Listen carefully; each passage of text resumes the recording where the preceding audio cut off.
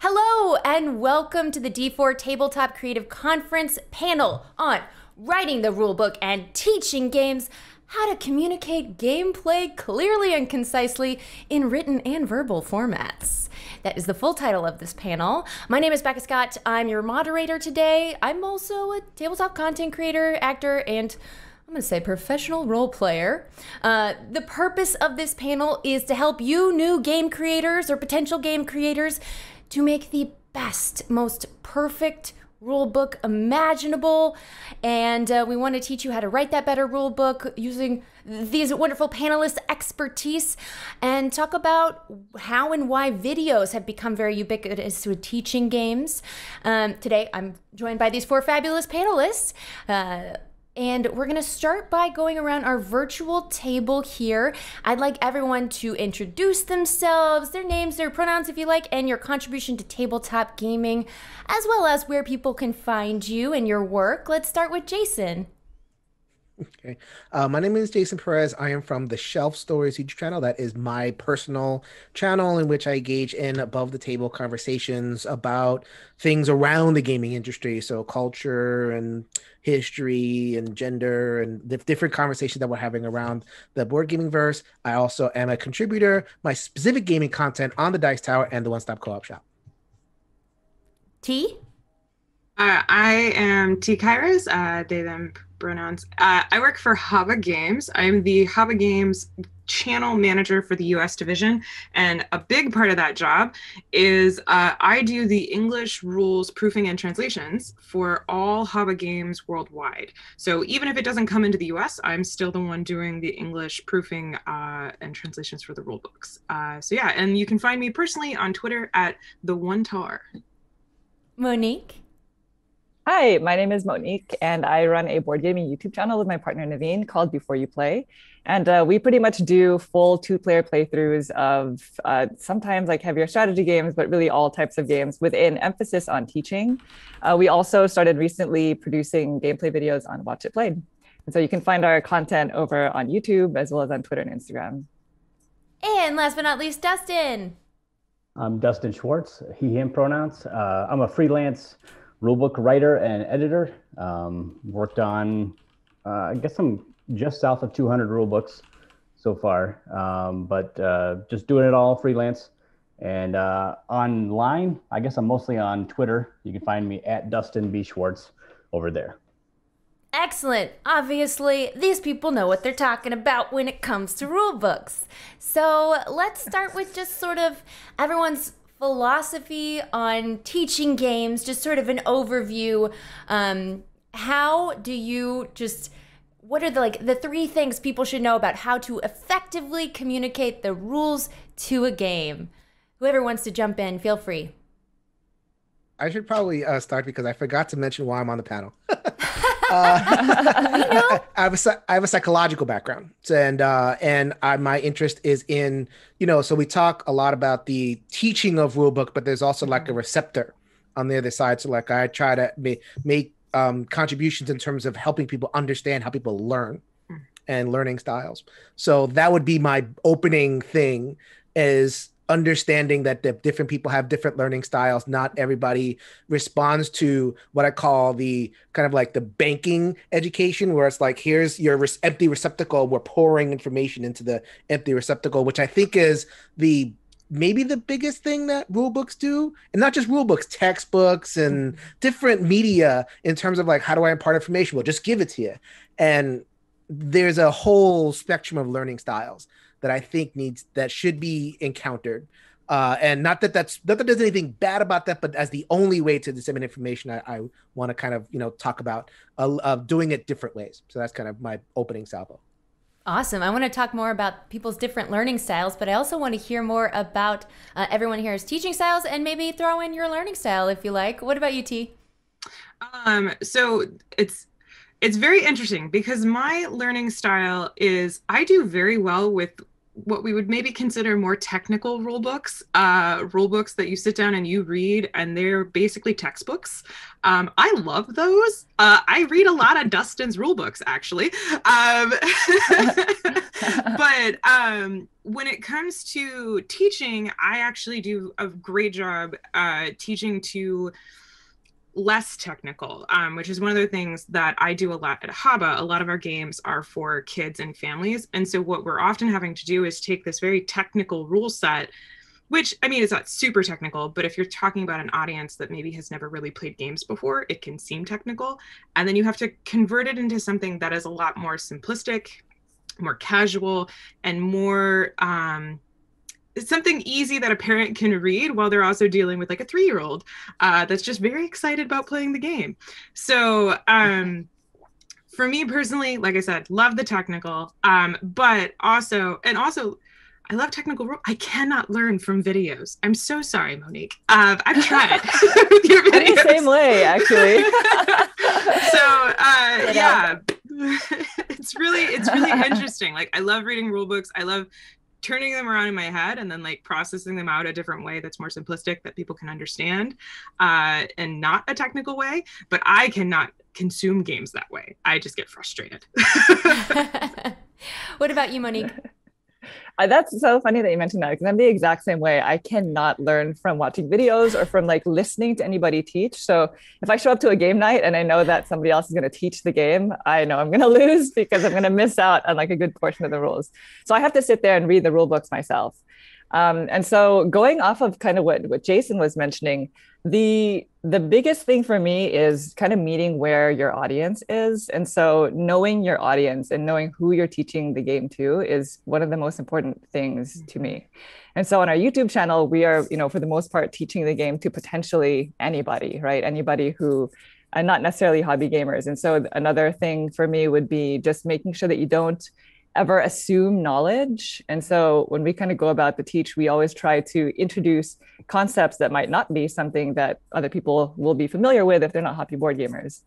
And then kind of the third thing is just always going from general to specific. So that's always something I try to keep in mind, like not jumping straight into mechanics, giving the overall picture of what the story of the game is trying to tell you and like what we're even here doing, and then kind of trickling down from there.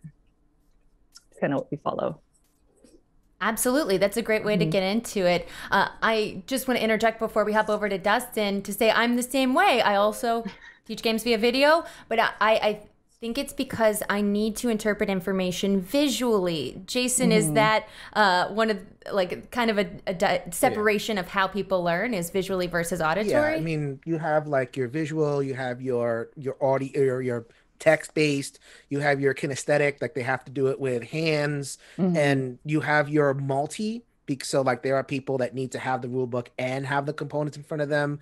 I mean, I know people that have everything, like they have the Rodney video and they have the rule book, and like it has to come into this kind of kaleidoscopic approach. Or they could only learn from certain people. Like they come off of tone, and they come off of, like the who is teaching very much matters. So what's the gender? What's the tone? What's the relationship? And there's so many different layers of it. I guess for me, I think I'm a more that kaleidoscopic. I need everything because I get very anxious. Because like if I get it from one source, I get that little distrustful. It's like, do you really know it? And then I need to have that across multiple mediums. So. Okay, it's a trust problem. Got it. Dustin, no question. Yes. Dustin, tell us about your teaching style and your learning style. Teaching, I think maybe to piggyback off of what Monique was saying about going from general to specific, I've learned for the people that I teach to, my groups, that's the real key. If I get overexcited and I start, there's something really innovative in this game and I want to point it out and I start talking about that, and inevitably someone stops me and they're like, give us the big picture first, please. So that's a good reminder. I think of like even say IKEA graphics when they're showing you how to put furniture together, you don't go into the exploded view before you've shown the unexploded view. And so try to do that multiple times, teaching the game, even writing a rule book. You give the big picture first, and sometimes the theme, if it's a game that has really good mechanic, thematic consonants, will help with that. People will remember, they'll latch on to some minor element of the theme that reinforces the mechanics. And then when they're playing later on, they'll remember that you talked about that, and that will help them. Maybe they'll even curtail a couple of questions they would have asked later on because nope, they remember it's like that. It works this way because the theme works that way. And even doing that throughout the rules or throughout the teaching of the game, not just the overall object of the game before you launch into how you play, but even this is the overall structure of your turn before you launch into the specifics of a turn. So you can kind of do that in different ways to kind of give people the general before you go to the specifics, and help people not get lost in the weeds. Because I hate that when I'm taught that way. I have no framework for understanding how all of these little disparate rules latch onto a greater framework. So give me the framework first, and then my mind does a better job of connecting all the pieces. Wonderful. Yeah, I tune out. Yeah, let's dive deeper. Okay, so our viewers are creating their first rule book, and they've got general to specific. That's how I'll overall format my rule book. But more specifically, how is your dream rule book laid out? And do you like when there are two rule books? There's the overview rule book and the separate rule book, say if you're playing a fantasy flight game. Or is that a little too much of separation? How do you see your dream rule book laid out, and what are some tips for that? T. I smile at because I actually have a document that says this is how rule books should be laid out on my computer because that's awesome. Okay, just screen share. Yeah, that's all we need here. We're producing rule books. So I edit about 30 to 40 rule books a year. And I mean, it's not as much as Dustin probably, and also these are very simple rule books. These are like for 2-year-olds. But all of our rule books have the same format, and we found that this format is what tends to work best for our audience, which is more, again, that family gaming audience. So you're talking about gaming with kids, but often these rule books are sometimes the hardest because the ideas are very simple and it's very easy to kind of over explain. And so with our rule books, we have a very strict structure that we stick to, and we try to be as simple as possible. So the first thing is we have an overview sentence that ties in the theme. So like, Callie the calf is sick and you need to go get medicine. And then that's the theme. And then we'll have like a sentence that talks about players work together to go around the forest and collect the herbs needed and bring them back to the house to create the medicine, right? And then there's a little bit more. And then we talk about lucky die rolls will get you further, something like that, right? So that's kind of we talk about a general theme tie-in, and then we talk a little bit more about the specifics, and that's just an overview. Then we have the contents of the game. So what materials are in the game so everyone can make sure that they have everything they need. And then we have the setup. So this usually involves an image of the main play area in addition to potentially the player areas, the player specific areas. And then after setup, we do another little overview section of what either a turn will look like or what a round will look like, depending on the game. And then we go into the specifics of what you do on your turn. And with HABA games, it's a lot of you have a decision or you do a die roll, and then you often have a yes/no situation. Did you succeed? Yes. Do this. Did you not succeed? Oh, too bad. Do this. Like I have to look up synonyms for like different ways to say too bad all the time. Oh no. Golly gee. Exactly. I'm gonna use that. Then we have it's the next player's turn, right? And then we have if it is a round game, we talk about what happens at the end of a round. If it is not a game that has multiple rounds, we say like continue taking turns until something happens. And then we have the in-game section that describes how in-game is triggered and what everyone does. And then the last sentence of the rulebook main section is usually declaring the winner. So the person who did this wins, and then we're HABA, so all of our ties are always friendly. So there's also a sentence that says that.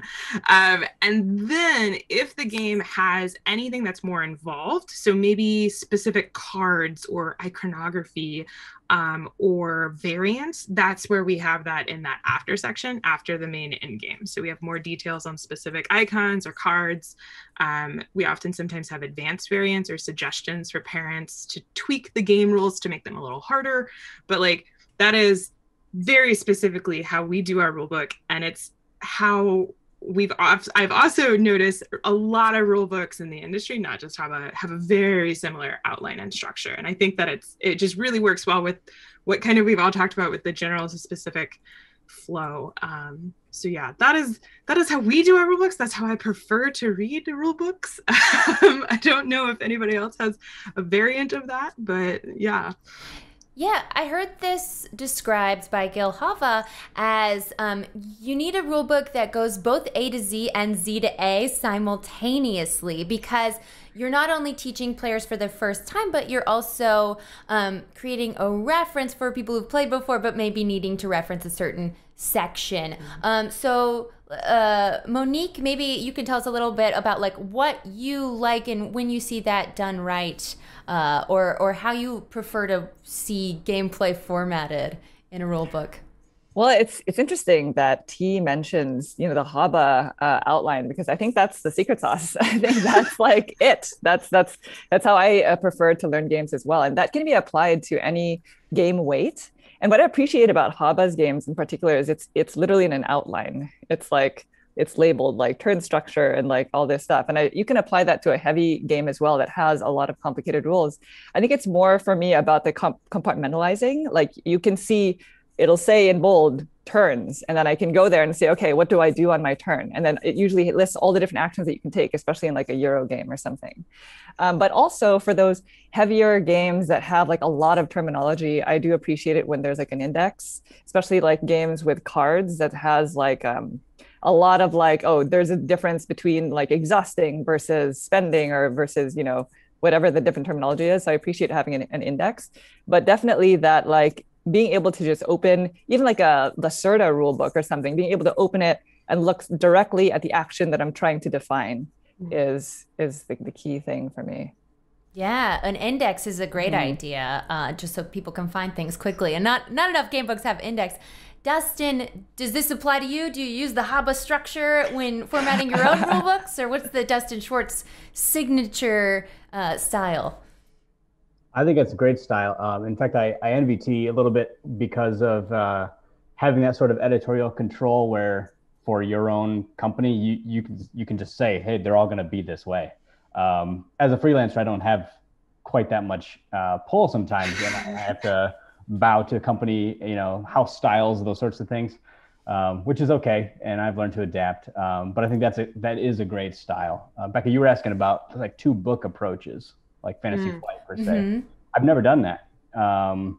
Never had to, there was no one who wanted to. The only time I've come close is sometimes solitaire variants have gotten complex enough now that they break those out into a separate book. So I've done that several times recently, which it's not that information needed to be interwoven. It would have been difficult to do in a single book. It basically would have just doubled the thickness of the manual, and perhaps that's more intimidating to pick up a 40-page book than a 20-pager if you're not interested in the solitaire variant. But that sort of style that he was describing and Nick was adding on to, yeah, that's perfect. And especially having the information blocked visually in a way that you can, you go to read about your turn and you kind of like flip a couple pages ahead, you're like, gosh, how long is this chapter? Basically, you're trying to get a feel for how much information you are about to absorb in this next, bit of reading.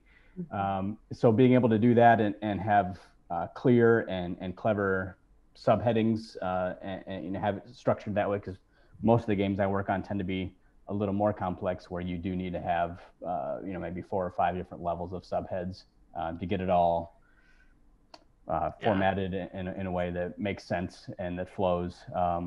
The tricky part sometimes is, I suppose, that games that have a lot of graphic information and figuring out where to communicate that. And so the approach that a lot of rule books take is to have a section somewhere toward the beginning, that just kind of is like a visual guide, like a map key, basically, for all of the major components in that game, whether that's like maybe 2 unique types of cards, and breaks down what all that information is. Maybe the game board or the player board has a similar thing where there's like, half a dozen icons or areas that all need to be defined in order for sometimes even the game setup to make sense. So figuring out And sometimes it feels intimidating to try to put that information like, well, you haven't even shown them how to set up the game yet. Yeah, but you need that information to be able to set up the game. That's the tricky part with the cleverness of really where the modern game design scene is right now, for hobby gamers, that sometimes it's so clever. And I know a lot of game designers who don't struggle with that issue because they don't have to write the rules. In fact, I've had a lot of situations. Yeah. You know, the designer's like, this is a very simple rule. And then I get around to like figuring out how to put it on paper. I'm like, this isn't so simple after all. And that's where the importance is of like the visual medium, and which is probably most similar to someone teaching the game in person, which is often the case, like game designer, you know, teaching the game to all their friends, family members. And that's the experience they know from how people react to like the perceived complexity of the game, is teaching it. But the document has its own affordances, but also its own problems and shortcomings. And one of them is, you know, the lack of being able to just point to a card and say, this is what that card back looks like. You know, I think Rodney does that a lot in his videos, and so do you, Monique.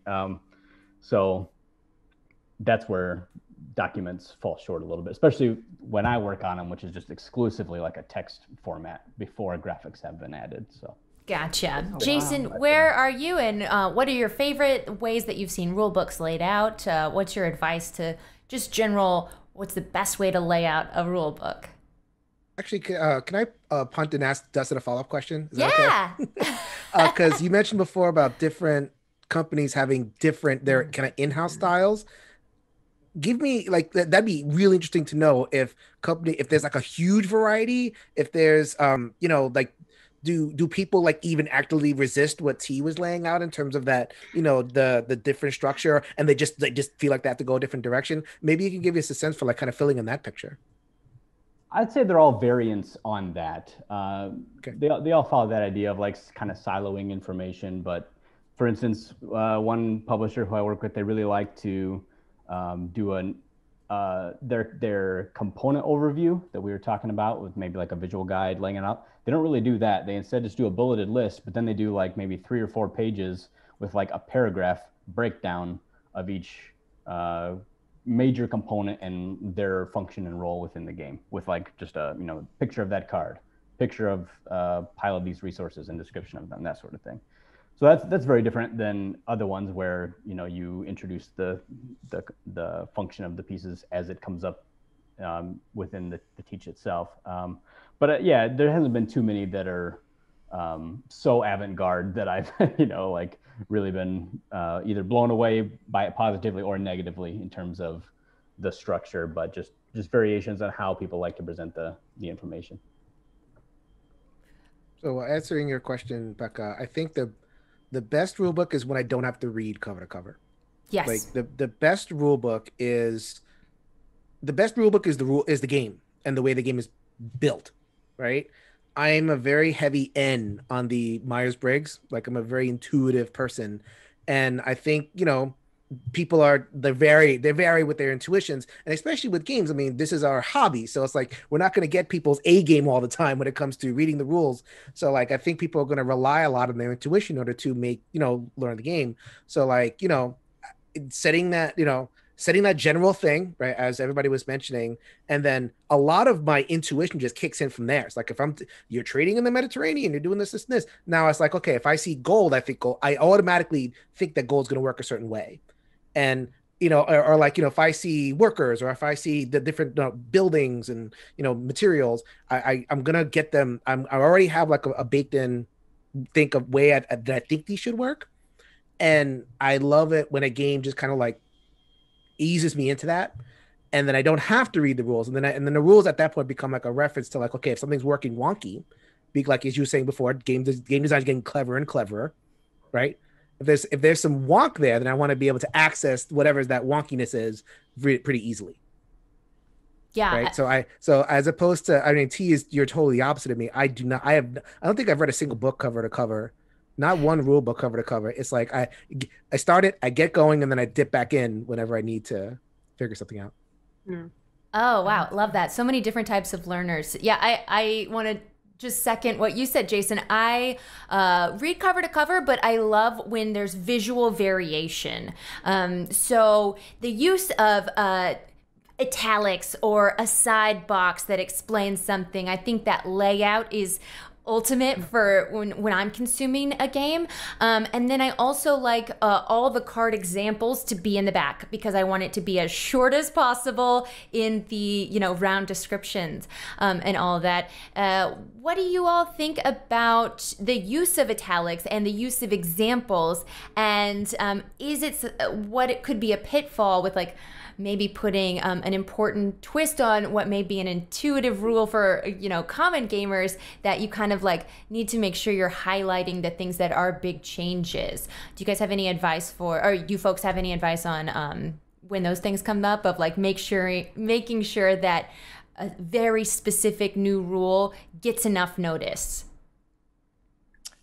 Yeah, Feel free to definitely. jump in. Layouts. Yeah, I'll just jump. Layouts, graphic design are a big part of it. I highly recommend people, if you can't afford to hire a graphic designer, like somebody that has the experience with doing layouts, look at your favorite rulebook and just maybe copy the style a little bit, clear headings, bold. Don't be afraid of using bold or making a one section title larger. And with italics, there's kind of this unspoken rule in board gaming where italics equals example. Mm-hmm. And especially if you have a block of italics, that's just an example. And some people, me, I skip those if I don't have to. So what usually happens is I'll read a rule book and I'll read a section of rules. And if I get it, I just get it. And if I'm like, oh, there's an example, I get the rule. I don't need to read that. However, if I'm reading the rules and I'm like, what? And then I'm like, oh, there's an example. I'll read the example. And so your examples should help clarify tricky areas. They should not be very crazy in-depth things. You can make your examples a little shorter by only including however many players need to be included for the example. So if you're talking about one specific thing that someone will do on the turn, you only need to talk about one person. You don't need to be like Tony, Becca, and whoever are playing a game. You can just keep it down. The other thing that I really like in rulebooks that I've seen, HABA games, we don't have this, our games are not complicated enough, but I really like it when the example players kind of are swapped, and then if there ever is a situation where you have to explain in-game scoring, I like that all of the examples for in-game scoring use all of the players that have been used throughout the book. So then you're like, oh, they were all playing a game together. And it's I like that flow. And there's another nice thing that when you do that, you can be a bit more inclusive with the players, with doing different types of genders, different names. You can use names that are maybe not just, Tom, Jill, and Bob. You can use names that are a little bit more unique. So that's my 2 cents on examples. But it's one of those things you have to really think about.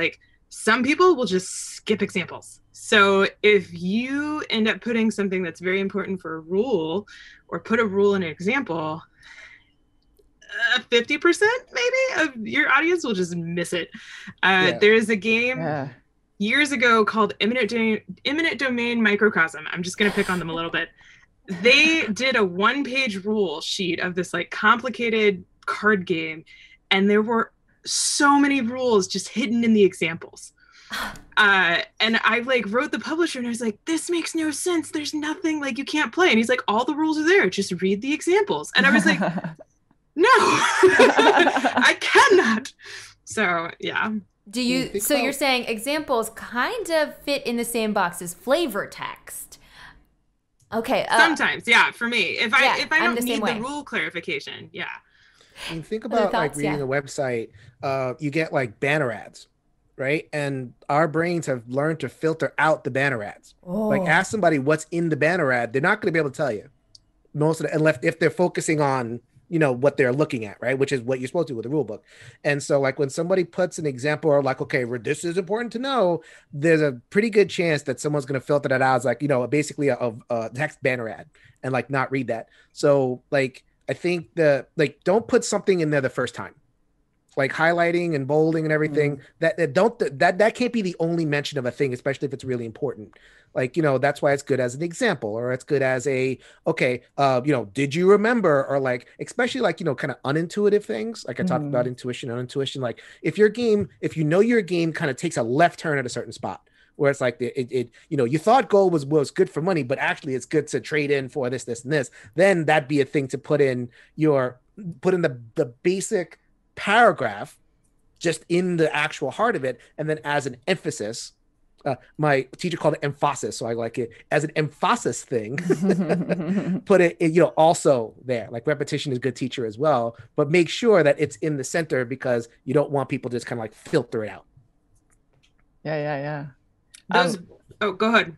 Oh, sorry, I was just going to say, I'm really glad that you all mentioned that, because I don't do well with italics at all, or examples. Like if I'm reading a rule book, and especially if the rule book is like 17 pages, and it's like, oh, okay, I understand that, I'm definitely going to skip the example. I'm just going to go straight to the next page, because I need to get through 16 more pages. And so there have been a lot of occasions where in our gameplay videos, if we make a mistake, a lot of times it's usually because I didn't read the example. Like I'll go back to that page and I'll say, oh my God, if we just read the example, we would have known this. But because it's like here and everything else is here, like I didn't read it. And so kind of going off of what Jason said also, when you have a rule change or something that you want to emphasize, like in your rule book, it's important to know that a lot of times the people who are reading your rule book are going to now teach your game. And so this is something that you want to emphasize in a big way. So for me, bolding works, or like I really appreciate it when people do like a box that's like a different color or something that's like, here, you need to know this line. It changes the rules a little bit. You need to emphasize this when you're teaching it as well. And they'll repeat it somewhere down the line in the rule book as well. So I'm thinking like, oh, we really need to know this rule. Like this is an important part of the game. So just kind of stuff like that helps a lot. Repeating is not bad. Okay. I know people are trying to get the page count down. Repeating is not bad, especially when it's important. Yes.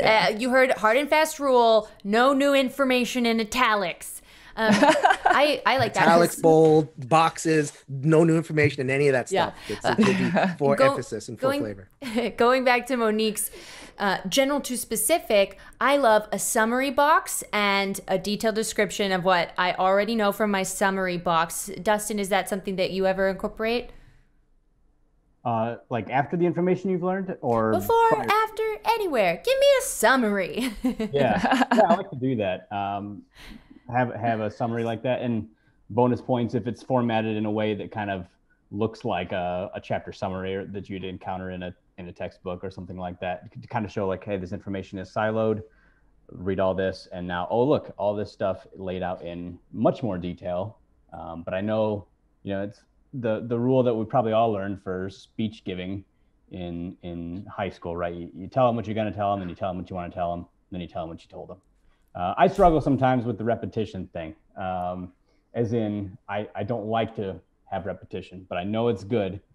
But I struggle because then you're going to have those situations when someone reads like the secondary mention of the certain rule, and then they're in the forums online. Hey, there wasn't enough information about that. Well, it was explained elsewhere too, but because you saw it there, you thought maybe it wasn't explained somewhere else in the document in more detail.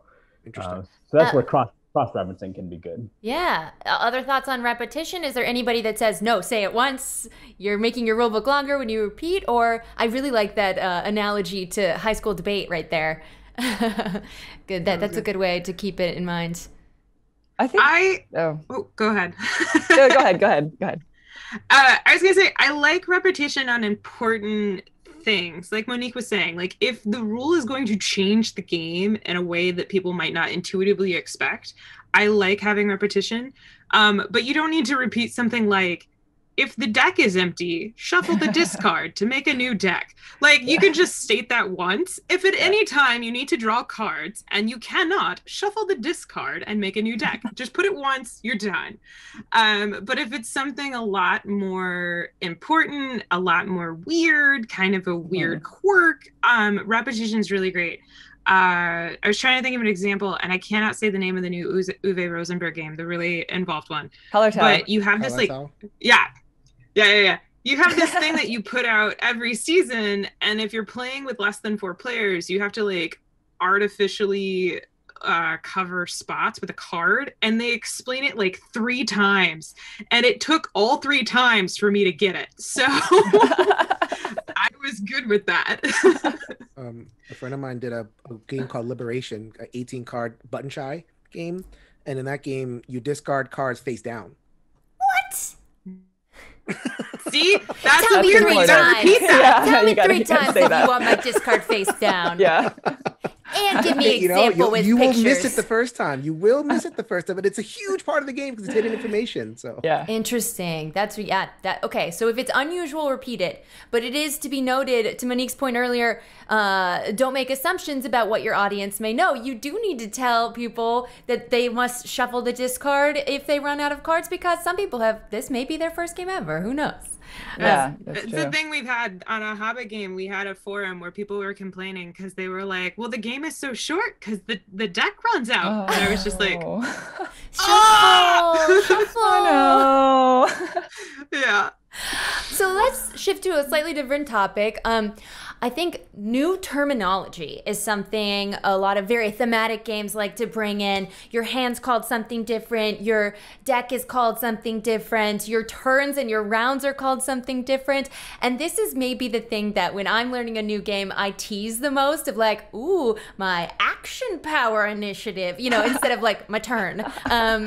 What is your advice with when this kind of stuff adds flavor and when it's going too far? Or how do you feel about terminology in general? Let's see. Let's just go around. Jason. Oh, okay. I guess like I think of like Android Netrunner, right? They call the hand the grip, and it's like, oh, come on. Although, okay, normally no, like I'm a hugely intuitive person, right? And I need that, call around, call a turn to turn. It's nothing about that, but I think there are going to be certain examples where the world of the game is the creators have invested so much in the world of the game that maybe they can almost like sell it with their enthusiasm. Like they just blew you away with, like, I think of Ricky Royal made a game called Renegade, and everything is called something different. The data nodes and the uplinks and all this other stuff. And it's like, this was really hard to learn, and we told him, and he's like, this is really important. He just kept on going and going, and eventually we kind of, just over the course of playing it, it's like, okay, you kind of upload, the proper, schema. That's hard. And you'd have to really get behind what you're like. If you're doing it just because you think it's cool, think twice. I'll say that. If you're not willing to go whole hog, if you're only doing it because you think it's cool, think twice on that one. T, what do you think on terminology? I hate terminology. Netrunner. So Netrunner has a special place in my heart. I'm using an example because it's one of the worst games for this. My husband and I started dating, and Netrunner is how we started connecting. And partially because I cannot internalize the technology or the terminology of that game at all. I just cannot even. And I tried and I played a lot, and he can do it just fine. And so finally I would just be like, you're doing what with my what? I can't even. But one of the ways that when I read rules, when I finally get the rule book, if it's a game that uses a lot of terminology, I actually will just completely ignore that terminology when I'm teaching the game to other people. I will just teach the game with the terminology that people are more used to. So there's certain terminology where don't reinvent the wheel. If people are used to holding cards in their hand and that's called the hand, then don't reinvent the wheel, in my opinion. It's not going to really help you unless it's a very big investment you're willing to make. But if your game has a specific board area and there's specific places on the board where there's things that are unique or need to be named certain things, that's fine. Player boards, same dealio. You can have a specific area that's called the trash. You can have a specific area called the jungle, whatever you want. That terminology is fine, but don't reinvent the wheel on commonly used, a deck is a deck. Everybody knows what a deck is. Even if all you've played in your entire life is Go Fish or Old Maid, you know what a deck is. So don't reinvent that and call it a library. Well, you know what I mean? As a Magic player, I take offense. It is called the library. Yeah, I don't play Magic either. But yeah, so that's my 2 cents on the terminology. That is, it can be fun and can be thematic, but you're in certain ways you're kind of handicapping yourself or hindering your rule book and people learning from you. So yeah. Monique? So I haven't played Android Netrunner, so I'm not exactly sure about that one. But for me, I think it's more like funny. It's more comical. Like when I teach a game and I see that somebody has renamed round something else or something like that, I think I allow a little bit more for creative freedom in that sense, because I understand that designers have a world that they're living in that they really want to express. So I will tell people like, oh, this is the grip, but it's really your hand. And so I'll give them like what the actual like terminology we are used to is, but I will tell them what it's called in the rulebook, because sometimes like other parts of the game will refer to it as the grip. And so it's like, well, when you see the grip, it means your hand. But I think there was a game that I had played within the past year that had so much term. I think it was BIOS Origins or something. So a game like that, where it has a lot of functional terminology that's not necessarily intuitive. I appreciate it when, like I was mentioning earlier, when it has a glossary or if there's like a player aid that defines those things. Because I remember when I was playing that game, I was pretty much glued to that player aid the entire time. Like, I want to do this action, but I don't really know what it does. But I think the hardest thing for me is when people I think like in general, we have, or at least I have a universal understanding of what rounds are and turns are when they're displayed in the rulebook. And so sometimes every now and then I'll run into a rulebook where they use rounds and turns in a different way. So like a turn was really meant as a round, and like, that is like the hardest thing for me. I have to reread it multiple times when that happens. Yeah, they're really just hurting themselves when they try and redetermine the definition of a known term, right? Yeah, Justin, what do you think? I have been in the camp of inventing terminology that designers didn't even have when the rulebook came to me sometimes. And usually that's when I find that there's a whole collective, say like half a dozen unique rules that relate to this one specific element of gameplay. And if you can summarize all that stuff into one term, so that every time that the rulebook subsequently references that, you don't have to awkwardly like spool out an entire sentence just to say what you're trying to say. And that's doubly true if you have a game that uses text on cards in a major way, because there you have much more limited real estate to work with. So that's why Magic and games of its ilk are so keyword heavy, probably because over the years especially, you're trying to come up with new things that haven't been done in that space before, which means you've got like this rule that you have to define in the rules with real estate you don't have on the cards, and then you simply reference it with that word on the card and people get it. So I think of one example being a recent 2-player game called Stellar. And the guys who designed that, they're friends of mine. They are very much engineers. That's their day job, and that's how they think of game design. It's all mechanics. Theme is whatever. So when it was themed to be about stargazing, it was just awesome art and some factoids on the cards themselves. And there's like 2 separate player areas that each player has that work in functionally very, very different ways. And I was trying to figure out a good way to differentiate them. Like, you could just say player area A and B, but that's confusing and, dry as dirt. So we decided eventually to just use let the theme inform the terminology. So we called one your telescope and one your notebook. So calling them those things, I guess in a way, it's kind of like calling your deck a library in Magic in some ways. But we do still have a hand, right? You still have a hand of cards, and I wasn't going to mess with that. I was like, nope, it's just a hand. We have these 2 areas that differentiate from each other that are not really like anything you've played before. So, it just player area is just boring. So in that way, yeah, I've actually, that's something that I look for when a rulebook first comes across my desk is, are there areas where that could be useful in that way. Or and sometimes it's from a different angle. It's they'll have like a whole bunch of very, very thematic terminology, and then there's a couple things that are really non-thematic at all, and it's like a 4-word descriptor. It's like, well, could we use a theme label here that people's understanding of the theme, even if it's just as explained by your 1-page introduction at the start of the rulebook, could that help them remember this one rule if you kind of tie the theme into how you name certain elements, of whether it be cards or the player area or pieces themselves. Yeah, love all that. One little thing I would add, if you are going to add terms, don't give 3 terms for different levels of the new thing. Like, these are your gemstones that fit inside your cave that goes on your player secret lair. Like, now that's 3 new terms that I need to teach my players, just call them gems. Yeah, because I've seen that one happen before. So we don't have too much time left, but let's just talk about our biggest pet peeves, or like the worst things you could possibly do. And then I'll give a couple examples. Not having a player aid is, I'm always very upset when there's not a player aid card for me to pass out, and have one for everyone, as well as. Yeah.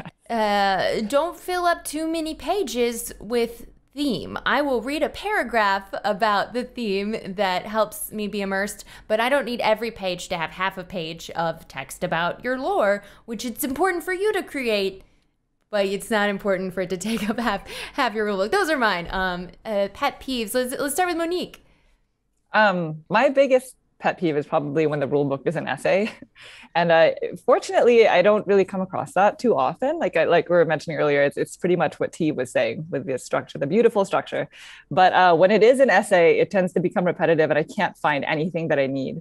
And so those games will tend to take me forever to learn them. And that's a pretty big struggle. Jason. Can I punt? Because I'm choking. You can punt. You'll think of one. Dustin. Probably my biggest pet peeve is when the rulebook doesn't visually properly communicate the breaks between information it expects you to digest. Like if your player turn is just one gigantic block of text, or even sometimes less, or more innocuous than that, maybe 2 or 3 important concepts that are all crammed together in one large paragraph, and there's no indication. You just read it all and you're like, wow, that was really a heck of a lot. But if you were to more carefully break that information up, put white space, make paragraph breaks, add a visual off to the side, doesn't even have to have accompanying text, just like IKEA style graphics showing you exactly what you're reading, how that works. That's so much better than like reading it all and then, okay, yeah, I got to read that at least 3 more times for it to sink in. Whereas if you do it like just spool it out one important concept at a time and properly visually communicate, like, hey, that's it. Digest that. Now you move on to the next thing, because that's how I read. And I don't like having to go back and reread stuff. So I suppose my pet peeve is when it's just a wall of text, kind of the old school grognard war game style of rulebook where it's all just so much text. Every meal needs dessert. Digest it, move on. Yeah. T? My pet peeve, very similar. So rulebooks that are just essays. My husband really likes war games, classic, old school, made in the 70s, 80s war games. Those rulebooks are just essays. Use bullet points. Bullet points are your friends. If you're talking about turn flow and there's a sequence to it, you can even use numbered bullet point lists. It's amazing. But white space, breaking stuff out, super, super helpful, super important. It just really, there's so many unnecessary words that you have to put into text when you're writing it in paragraph form that you just don't need when you do bullet points. And that's kind of that. My other pet peeve is when people use bullet points, but they just like maintain the sentences. Like you can just shorten them. Just bullet points don't need capitalized first word, like period. It doesn't need to be a perfect sentence. Just give me the meat. So yeah. And then I think my other one is For complex games, if you don't have in your component breakdown or in your setup, if you don't have that visual key of what everything is, I'm just sitting there on page 3 going, which card is the harvest card? Like, visual keys are fantastic when you have like more than, I don't know, 4 different types of cards, or if you have more than 2 different types of card decks, give me a visual key or something clear. The blue back versus the red back. That just, yes. Yes. And not just colors, but also symbols for the colorblind folks. Yeah. Yes. Well, Jason, let's ask you a different question. I got one. I did get one. I did get it. So, like, I mean, so much of what I mean in terms of how I think of rulebooks is about intuition and like going like rulebooks are never in a vacuum. You're always in conversation with a mind, right? And it's obviously, you know, there's different minds that do different things, and it's very, but I think like over the time we've discovered a lexicon, like a deck and a hand and all that kind of thing. So it's like, don't, try not to fight that. And it's like, if you are going to go against that, then say why. Like, so like going back to the example of my friend put, discard down as opposed to discard up. He explained why. Because we don't want your enemy to know your secrets or anything like that. So it's like, so now I know why. And now I'm less likely to forget why, as I'm doing the game, doing that. So it's like, it's worth kind of knowing the mind of the creator in that way. And I feel like I'm kind of communicating with a mind as opposed to just ingesting a block of text. Awesome. All right. Well, I don't want to go just in case anybody has any expert advice about either teaching or laying out a rule book or just teaching at the table. If there's anything else you got to get off your chest that we didn't cover, let's just shout it out, please. If anybody has any other information to impart to our lovely viewers today. I would say, if you're writing a rule book and you're designing a game, take advantage of blind playtesting, especially if your blind playtester can record or is comfortable with you watching a recording of them blind playtesting, or you just standing there awkwardly not saying anything while they read your rule book and then play the game, because that will give you a lot of insight as to what you might be missing in your rule book, where questions might come up, that kind of stuff. And if you're not familiar, blind playtesting is where you hand someone your rule book and the game, and they read the rule book and they play the game without you saying anything. Like if they're going to drive their car off a cliff and it's going to be horrible, maybe then you intervene, but you make sure you take a lot of notes as to where people might be tripping over things, both in the designing the game itself, but also more importantly, the rulebook and how it's written and how it's interpreted. So blind playtesting is so helpful in so many ways. Final advice? Anyone else? I know we've been talking about rulebooks a little bit, but in terms of like teaching in person, and I can't wait to get back to that more often. One thing that someone mentioned, and I wish I could remember who it was to credit them. I think I saw it on Twitter a couple years ago. Their advice was, when you're finished teaching the game, before you're about to play, don't say, are there any questions? Because then you put the onus on them to say, no, there's no questions. I understand everything perfectly. Say, what questions do you have? Because there's bound to be questions. And there you open up the forum for people to say, well, yeah, I didn't quite understand that when you were saying that, but I didn't feel like stopping you in the middle of your flow earlier, kind of thing. So I've taken that to heart and found that that's useful and really sets the table for the sort of like tone and friendliness that I want to impart when I'm teaching a game. Monique, anything else? Yeah, that's awesome. I kind of wanted to speak on that as well, but yeah, I kind of lost my thought. But going based off of the rule book part of it, something that really helps is, especially if there's a lot of components to the game, and we're talking about the different color card backs. Not every rule book does this, which is surprising to me, but just having the visual contents, the visual components list. And if you have cards that have a certain anatomy to them, like up here is the cost, down here is the name, that, always having that like visual with the arrows pointing at them, that is huge for me, because I'll typically read a rule book before I even like lay out the components. And so if I'm able to know how to play the game before even laying out the components, that's like perfect rule book, in my opinion. And Jason, anything else? Yeah, I mean, don't assume that everybody's going to read the rule book front to back, You know, I mean, I think so. That's what Jehovah said. Sometimes people will just read it Z to A, like they'll just kind of like go and then fish for the information later. That can't be the answer if people are consistently getting rules wrong. Like, because I'll see that a lot where on the forum, a designer will get a little frustrated, right? It's like, well, I explained this already. It's like, this is already there. And it's like, okay, if people are getting the same kind of thing wrong, well, that's an indication that, something in your game kind of went haywire, right? Or that like, it's not like, well, not haywire, but like, because your game probably works fine. It's just in terms of the connection with that the players are making. So, I mean, and so like rulebook writing has to kind of, like rule presentation has to go with the game itself and the construction of the game. And if in the blind play testing, which is the thing I was going to point out, really good point. If in blind play testing, issues are emerging over and over again. Like this is where players are kind of slipping up.